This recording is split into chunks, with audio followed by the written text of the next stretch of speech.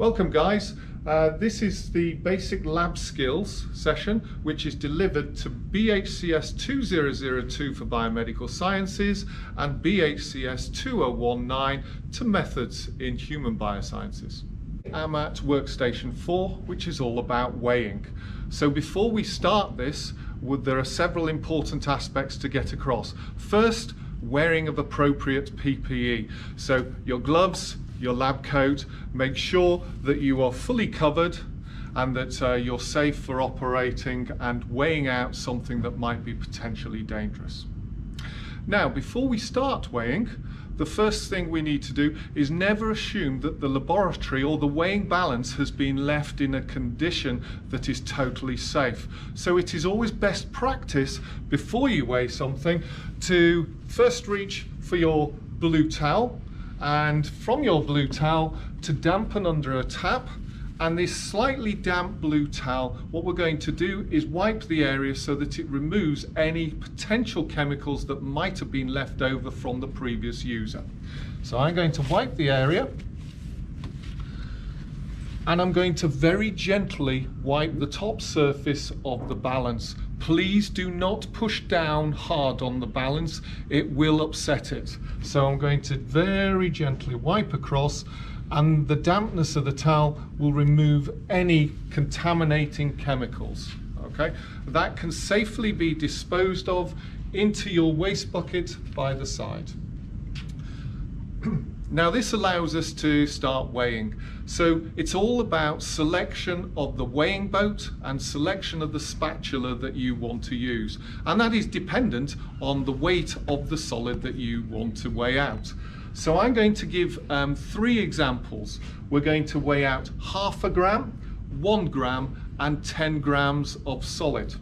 So the selection of spatula and weighing boat is most important. For 0.5 gram, we will be using a small weighing boat and a small spatula, which will be appropriate for weighing the solid out.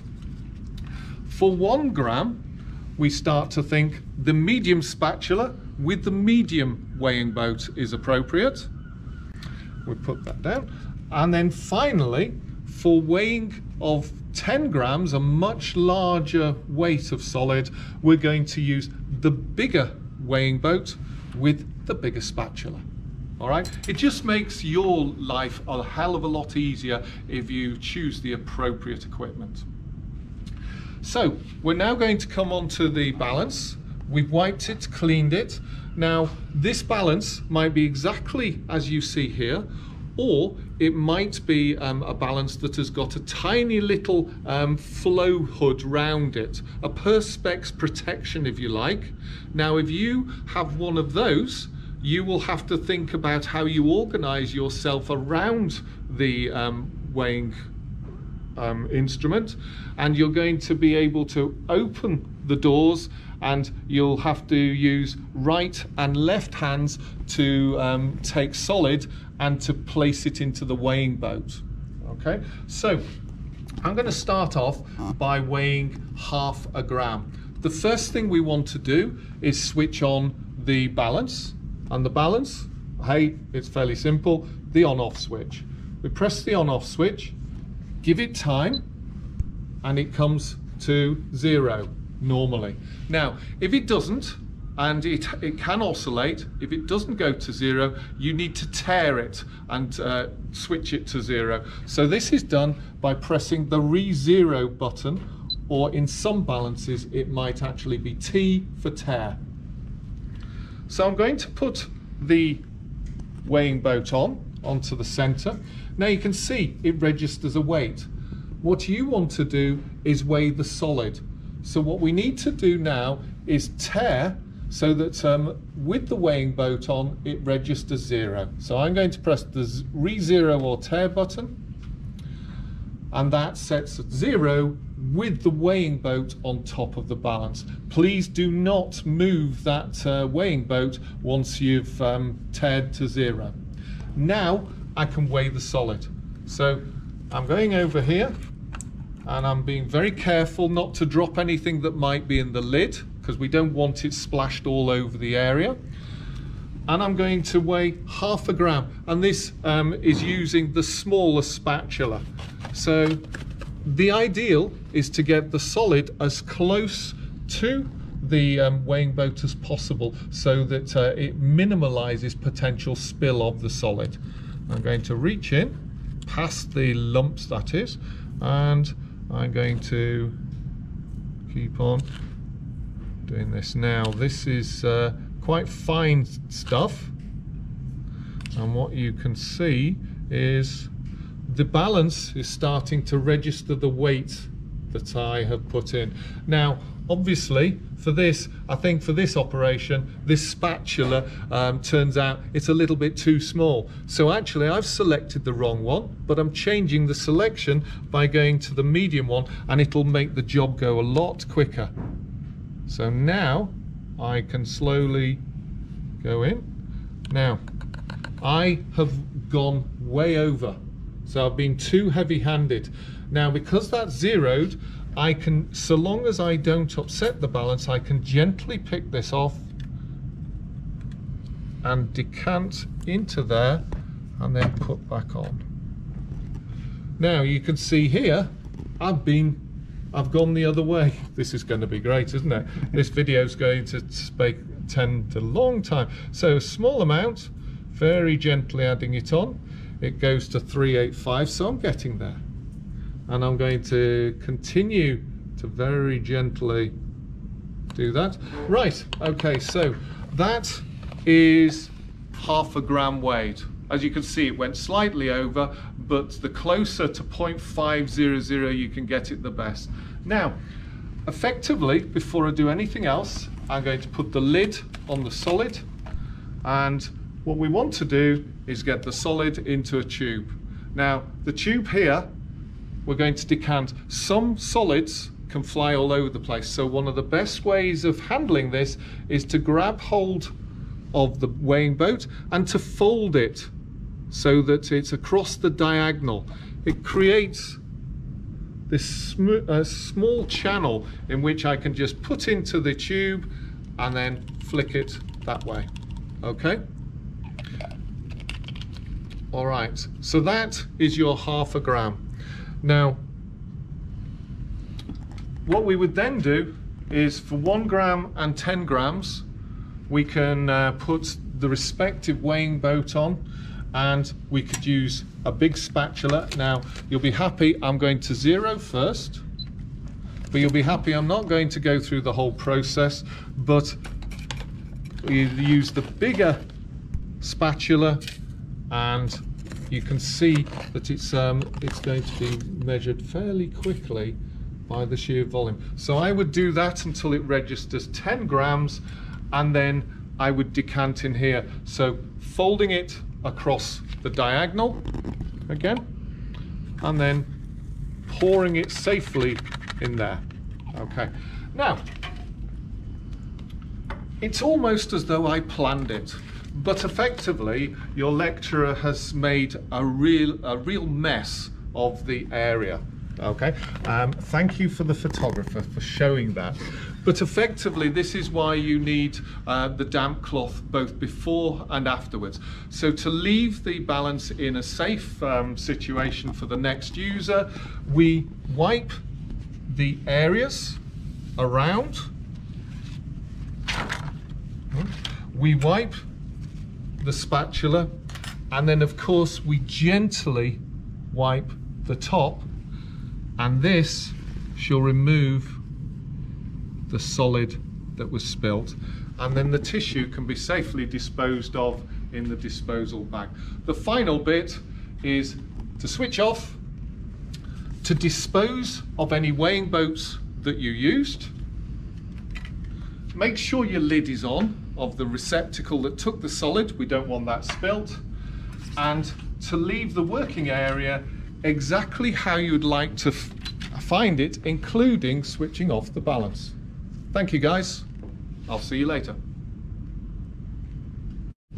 Hello guys, we're here now just to run through a really basic session about how to correctly pipette, the varieties of pipettes that you have, and how you could start to use them effectively without ruining equipment and therefore your experiment.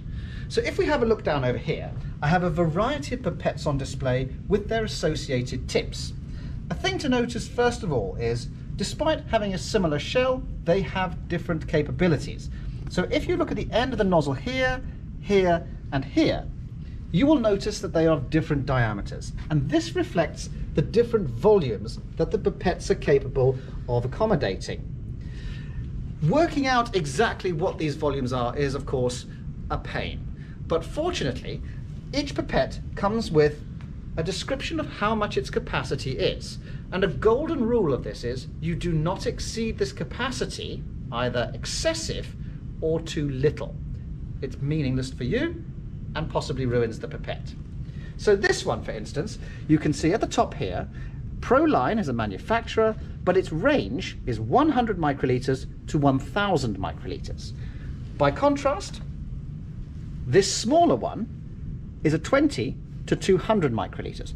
And there are all sorts of varieties of pipettes suitable to the task that you need to do. So make sure that you select your pipette appropriate to the volume you need.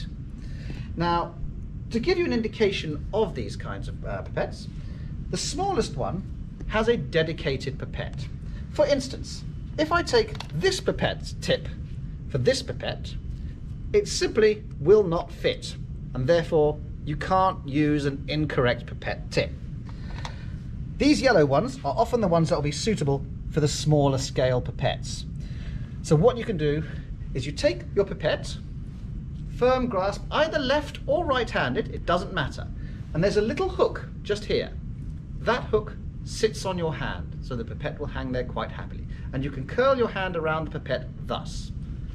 You can adjust the volume that you require to pipette by simply turning this little knob at the end. It will make a very friendly clicking sound to help you work out what volume you're choosing. Again, I reiterate, never exceed the maximum and the minimum volumes. So once you've got the appropriate volume, in this case 100 microliters, you take your pipette, nestle it comfortably in your hand, so typically just on the end of your finger here. Thumb ready on the top should you need it.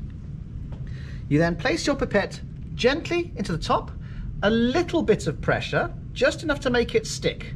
You don't need to force it through, that just tends to bend pipette tips. Little bit of pressure and lift clear. The pipette tip will stay on. If it's not on correctly, if you give it a wiggle, it'll come off and the world is a happier place. So you've got your volume set, you've got your pipette tip ready. Now comes the functionality of the pipette. It's a very nice, simple piece of kit. When you use your thumb and you depress down, that essentially squirts liquid out, but it can also be used to create a vacuum. You will feel when you depress down, there are 2 points. There's a point over here, which is the first point, and you think, yay, I've reached the end. But you can go a little bit further. You push just a fraction. There's a second biting point. So that is point 1, point 2. And these become important when it comes to doing good pipetting. Now I'll give you a practical example. Here's one I made earlier. A solution of purple fun. When you're doing good pipetting, you insert your pipette tip just a little bit vertically. You push down the plunger until you've got pipette point 1. Then you gently bring it up. If you go too fast, you run the risk of not getting the correct volume. So keep it nice and gentle in a smooth motion. You can then take it out, making sure you just give a gentle wipe on the side. That makes sure you clear any residual stuff at the end of the tip. And there you have 100 microliters of funky purple stuff. When you want to decant this particular solution, you have your volume. Instead of going in vertically, come in at a slight angle. Then you go back, finger on the plunger, you push through to point 1. Now note, you're not fully empty at the very tip. That's where point 2 comes in. Give it a firm squeeze and that gets rid of any residual fluid. Once you've done that, you can remove the pipette tip directly into your waste with a little trigger on the side here. It's quite friendly. You can see it bouncing up and down. It doesn't do anything, but a good firm pop. That will release the pipette tip and you're ready for the next measurement. The end. And now we're on to the dilution phase. So dilution is a very, very simple, very useful technique, which is very, very easy to master. A good example of this is you've been at home, you've made orange squash or something like that. You're just doing this, the same thing there, making orange squash, but scientifically, with lots and lots of toys. Now, when it comes to creating a dilution, you often need to balance the volume you require versus a concentration available and juggle those around to get the desired outcome. So if you look right here, this magical formula is going to be your friend for the rest of your life. C1V1 equals C2V2. The first concentration of your stock solution at a defined volume is equal to your diluted concentration C2 at a set volume V2. Now, if you recall earlier, we were looking at how you do pipetting and the correct technique. This comes into play at this point now. Here is my fabulous, neat stock solution. This is too concentrated for the kind of work that I want to do, so I need to start diluting things out. To do that, I will prepare, one I've done earlier, a 1 in 10 dilution. So in this pipette, in this little tube I've got here, I have placed a volume of water. And then what I will do is set a pipette for the appropriate volume of stock solution I required to create the correct concentration and volume of my desired solution. So I'm making a 5 milliliter volume of a 1 in 10 dilution, which means I need 500 microliters to make a 1 in 10. So, as with previous techniques, my pipette is set, the correct technique, I insert it, hoover up some liquid nice and gentle, make sure it's clear, make sure you put lids back on where necessary, take up again, and you pop it into your solution.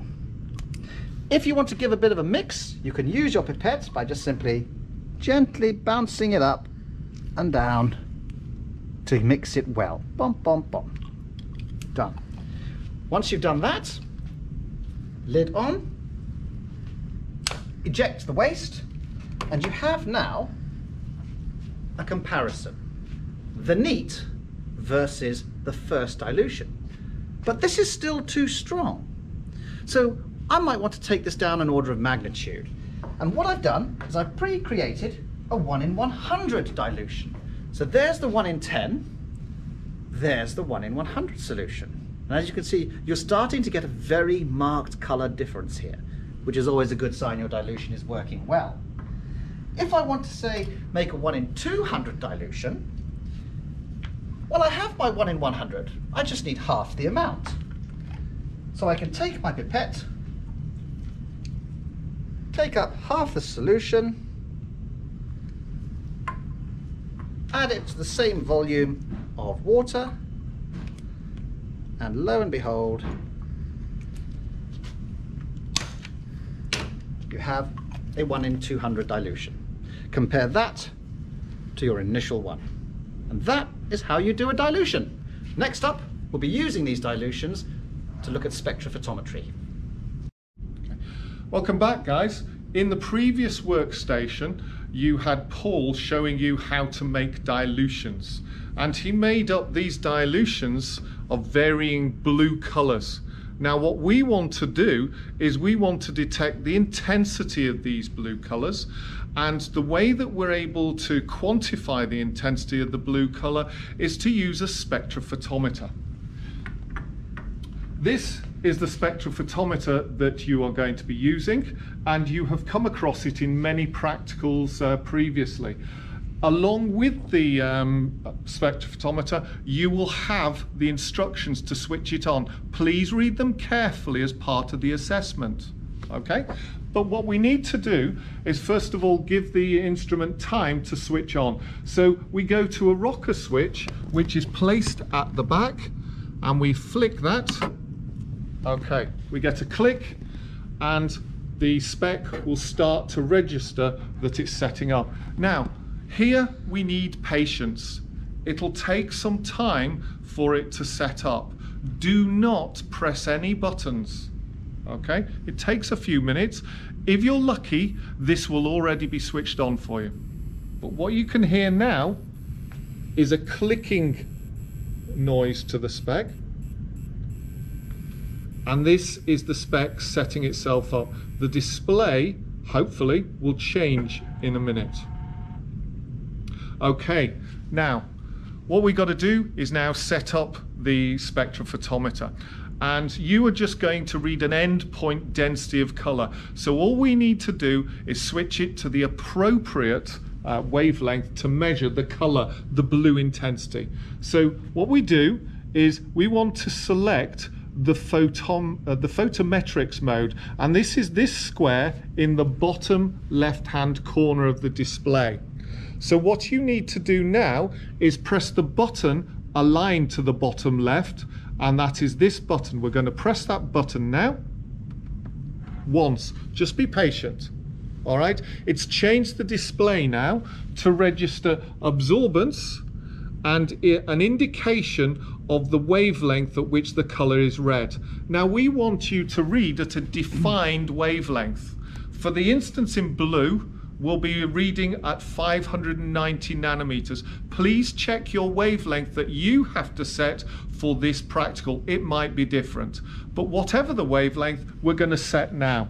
So 590 is higher than 400. So we go to the right hand side where these arrows are, and we're going to switch up the upwards arrow until we get 590 nanometers. So select that. You can see that we're scanning along, scrolling up, and we can keep pressing the button singly now when we're close to 5 nanometers. That is set, but what you can notice is that there's a tube here that indicates a cuvette saying 0. That is an indicator that we have to zero the spectrophotometer.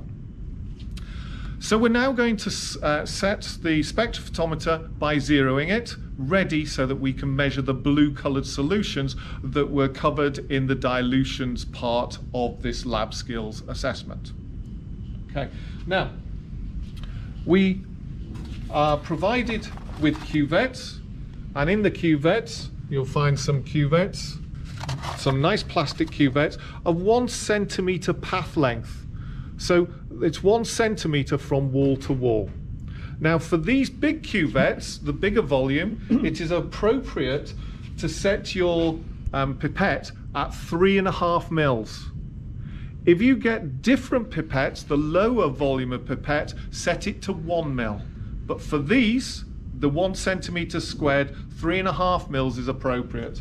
Now what we do is we're going to take the zero solution, in this case water, but you could have a different buffer, so be careful. But your zero solution, take 3.5 mils of it, and you're going to put it in the pipette, in the cuvette. Now, like good old Blue Peter, here's one I prepared earlier. Okay, so that's the 3.5 mils of your zeroing solution. I'm going to put it into the spectrophotometer. At this stage, please note the working parts of the spectrophotometer are in the lid, so be very careful with how you manipulate the lid. Please, no slamming open or slamming closed, because that will influence the readings that you get. So gently open the spectrophotometer. Now I'm going to put this cuvette into the spectrophotometer, but it's important to indicate how I put it in. Now what we must point out is when we look inside the spectrophotometer, the light that shines on the cuvette comes out from the side. It's incidental to the cuvette and it goes straight ahead. So it shines through the cuvette holder here and will be collected at this side. So we need to make sure that the 1 centimeter path length, if you've got a different cuvette, is parallel with this light track. So we put the cuvette in gently, make sure it's fully down, and then we can now zero the machine. So gently put down the lid, and as you can see from the display on the front, we've still got that 0 cuvette. Now select that. So we press that,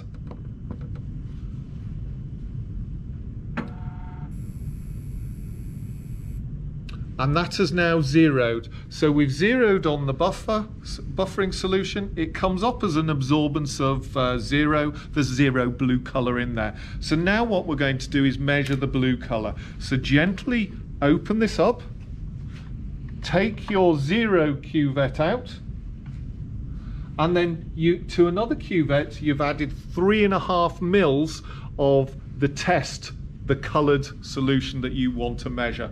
So I'm going to gently put that in. Put it in as you did the 0.